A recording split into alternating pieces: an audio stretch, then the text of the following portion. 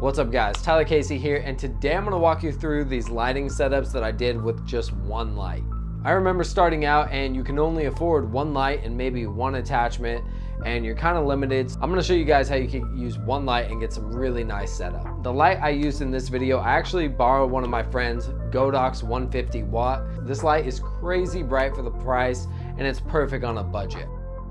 I had the Godox in the back, I had the Fresnel 2X by Aputure on it, and I had that spotted in on my subject. So I put some haze in the background to create a better background, and what I did is I had someone bounce some light with a simple cheap $20 light bounce.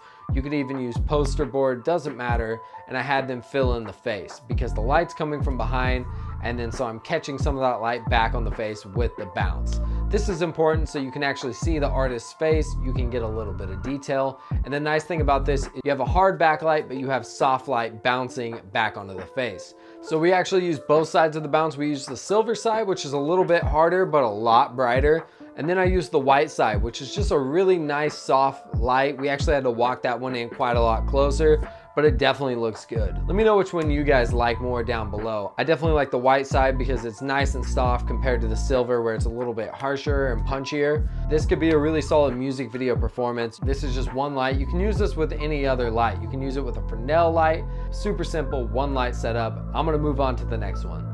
The second one, we actually put the light on a C-stand and then we boomed it up over our talent.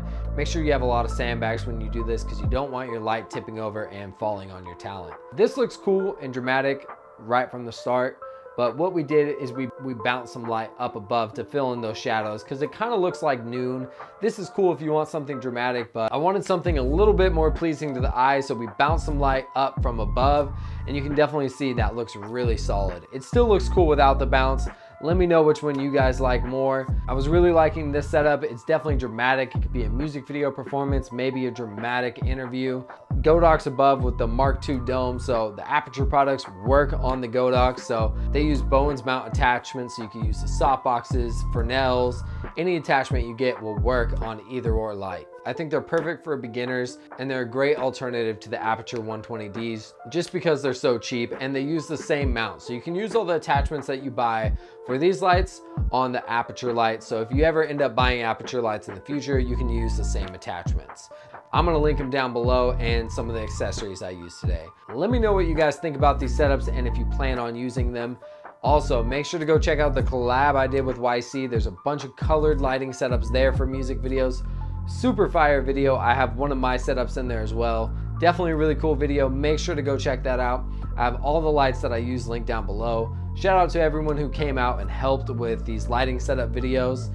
Couldn't have done it without you guys. I appreciate you guys watching. I will catch you guys next time.